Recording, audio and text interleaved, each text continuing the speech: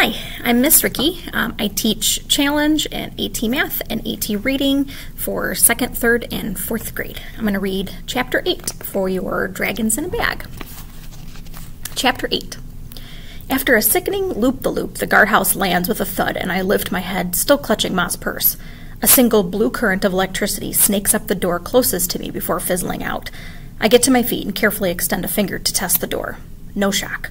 I can't tell whether the door faces the street or the park, so I just lean my shoulder against it and push as hard as I can. When the door flies open, I tumble out of the guardhouse and land on a patch of earth that's more mud than grass. I get up, brush myself off, and take a moment to look around. I'm definitely in Prospect Park, but what year is it?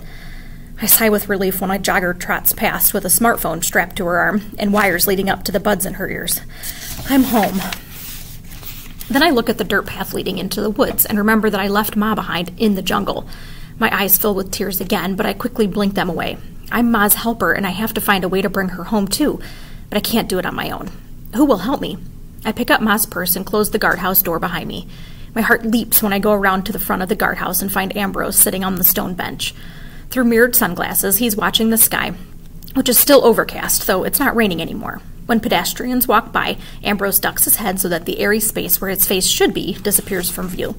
I hurry over to the bench, but then freeze when I realize Ambrose might blame me for what happened to Ma. After all, they've been friends for a really long time. I don't think Ambrose is a witch, but what if he gets angry and refuses to help me? My heart starts beating fast, making it hard to breathe and speak at the same time. So I plant myself on the bench next to Ambrose and blurt out, "Ma's gone, Ambrose. She's gone." Ambrose jumps and shifts on the bench to face me. "Whoa, slow down, kid." I take a deep breath, but I can't calm down. "Ma's gone, Ambrose. We have to help her." "I know Ma's gone. I sent her on her way, remember?" I nod and then shake my head and then nod again. Finally, I take a deep breath and try to make more sense. "That's not what I mean. I went with Ma to deliver the dragons, but something happened to the transporter. It took us back in time. Way back, instead of crossing to another dimension. When we landed, there was no magic, but there were plenty of dinosaurs. One attacked us, and that's when I... My voice dwindles to a whisper, and Ambrose has to lean in to hear me confess. I left Ma behind. For a while, Ambrose doesn't say a word. I see my reflection in the mirrored lenses of his sunglasses. I look as scared and guilty as I feel. Ambrose finally raises his gloved hand to scratch the place where his chin should be. He says thoughtfully. "Sounds like you need a guide, someone to steer the ship, so to speak, and it has to be someone who can navigate between dimensions." "Another witch?" I ask hopefully. "Not quite," says Ambrose, "but he's the best man for the job. He's the only man for the job, really, so let's hope he's in town. You say there were dinosaurs in this other place?"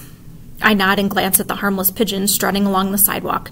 It's hard to believe that today's birds are the last of the dinosaurs. We were in a jungle, and there was an erupting volcano, and I climbed down a cliff to get Ma this sparkling stone. Quartz, she called it. Even though he has no face, somehow I know that Ambrose is smiling. "Quartz," he says. "That changes everything." Ambrose points at Ma's purse and asks, "What else did she have on her when you, got separated?" I think for a moment. "She had her cane and her pocket watch. That was in her coat pocket." "Not fully armed, but well-equipped," Ambrose says. Then he asks, "You know any dinosaur experts?" I nod eagerly. My friend Vic knows a lot about dinosaurs, more than anyone I know. Ambrose sifts through his many pockets before producing 2 sleek silver phones. "Here," he says as he offers one to me. "You call your people, I'll call mine. That's how we're going to fix this, Jax. Teamwork." I take the phone from Ambrose. It's not locked, so I go ahead and tap out Vic's number. The phone rings several times before Vic's little sister, Kavita, picks it up. "Is Vic there?" I ask her. "This is Jackson. I have to talk to him right away." "Just a moment, please," Kavita says softly. It feels like forever, but only a few seconds pass before Vic picks up the phone. "Hey, Jax," he says in his usual friendly voice. "What's up?" Out of habit, I say, "Not much." Then I remember that there's a lot going on right now. I'm just not sure where or how to begin. Vic makes it easy for me. "Where are you?" he asks. It sounds kind of loud. Whoever's on the other end of Ambrose's call must have a good sense of humor because he's got Ambrose cracking up. I move a few feet away and say, "I'm at Prospect Park, Vic. Can you come out? I really need your help. Like, now." Vic doesn't say anything, and for a moment I worry he's going to turn me down. Then I realize Vic's got his hand over the phone, so I can't hear the conversation he's having with someone else. I could probably sneak out before dinner, but my little sister says she'll tell on me unless I bring her along. Is that okay? What we need right now is a grown-up, not a little kid, but Ambrose is still laughing into his phone, so that must mean he's got another adult lined up to take Ma's place. Sure, Vic, no problem. Can you come right away? I'm at the entrance on Flatbush, across from the Botanic Garden. I know the one, Vic assures me. Be there in 15 minutes, Jax. Thanks, Vic. You're a lifesaver. I hang up and think about what I just said. Lifesaver. I don't know if Ma's life needs saving or what a couple of kids could even do to help her right now, but another burst of laughter from Ambrose gives me hope. He holds the phone to his ear, even though it's covered by the red toque pulled over his invisible head. 2 baseball caps are stacked on top of the toque, and the fedora wobbles at the top as Ambrose laughs. Thanks, man. I gotta go, but I'll tell the kid to wait for you here. What's that? You can't miss him, Trub. He's got your crazy eyebrows. Ambrose laughs again and ends the call before slipping the phone back into his pocket. I hand him the second phone, and he puts it in another pocket before leaning back on the bench. Phew, I think we're set, kid. I called it a favor from an old friend. Name's Trub, and he can't wait to meet you. Why, is he mad at me? I ask nervously. Mad? Of course not. Matter of fact, Trub's a not-so-distant relation of yours, kid. He'll be happy to see you. There are lots of things I want to ask about Trub, but I settle on the most important question. Will he know how to find Ma? I ask. Ambrose nods and manages to catch his fedora before it topples off his head. If she wants to be found, Trub will find a way to reach her. Wants to be found? What do you mean? She's not hiding from us, Ambrose. I left her behind. Tears spring to my eyes, but I manage to stop them from trickling down my cheeks. I can't stop my nose from running, though, so I open Ma's purse and fish around for her packet of tissues. Ambrose uses one of his gloved hands to pat me on the back. Don't be so sure, and don't be so hard on yourself, kid. The transporter misfires now and again, but Ma don't make mistakes. Could be this is all part of her plan. Plan? How could she plan to send me back alone? There were dinosaurs, Ambrose. Real dinosaurs. Ma wouldn't choose to stay behind in a place like that. Would she? Ambrose shrugs. Hard to say, but if Ma thought you could do something on your own, she might have sent you back so she could deal with other matters.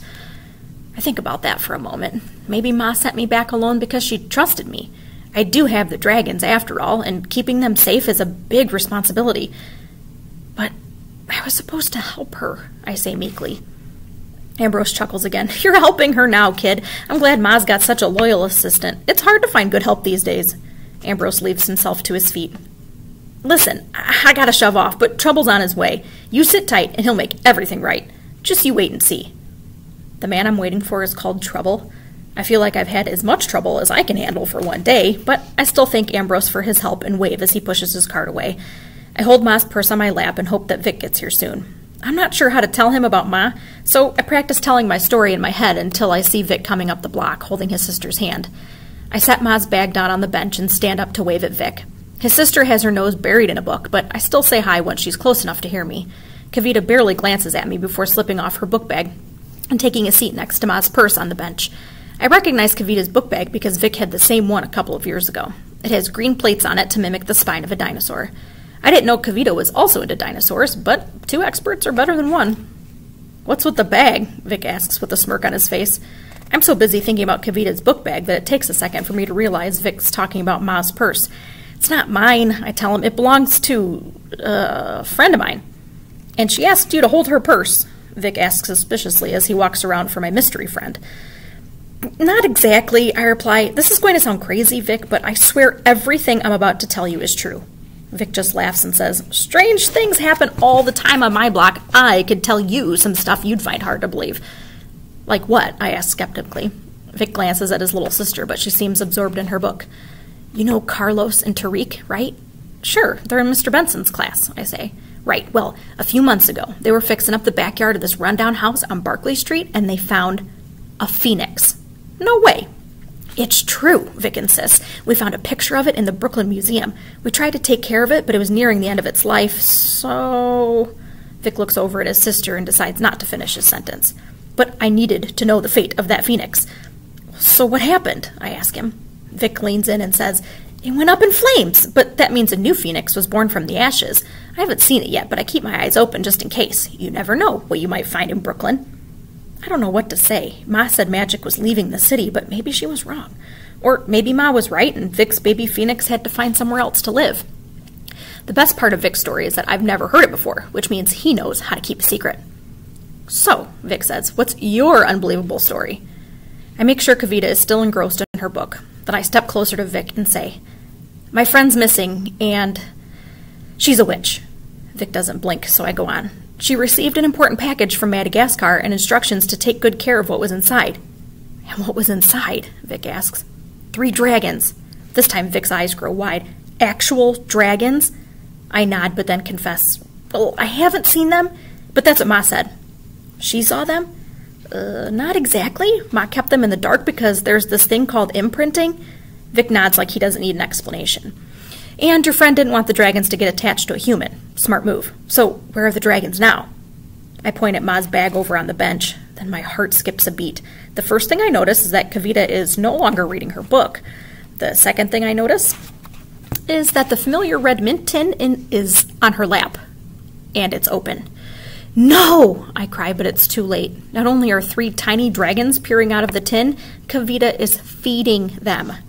Kavi, what are you doing? Vic asks. Sharing my snack, she replies without even looking at her brother.